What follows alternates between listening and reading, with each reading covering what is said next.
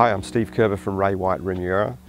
Welcome to 16 Leys Crescent, an amazing home situated in the centre of Remuera.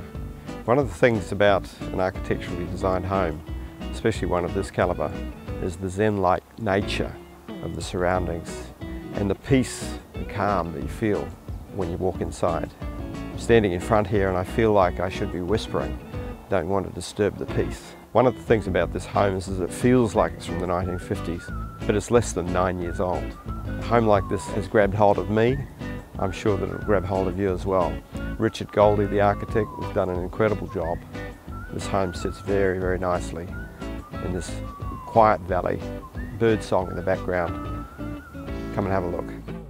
For lovers of mid-century New Zealand architecture, a home of this calibre is destined to be forever aspirational. Thankfully, out of the ashes of the global financial crisis, architect Richard Goldie has carved an indelible mark on the hillside between Remuera's Arnie Road and Portland Road.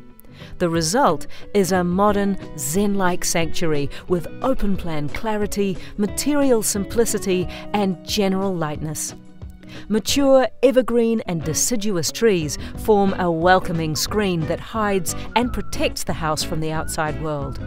Inside feels as natural as the distinctive box-shaped exteriors, with timber, ply and concrete utilised in lieu of steel and plasterboard. An intriguing find in a sublime location. Being close to Parnell and the city will appeal to several generations, but particularly to families and couples with an artistic bent who appreciate the importance of cultivating a peaceful existence.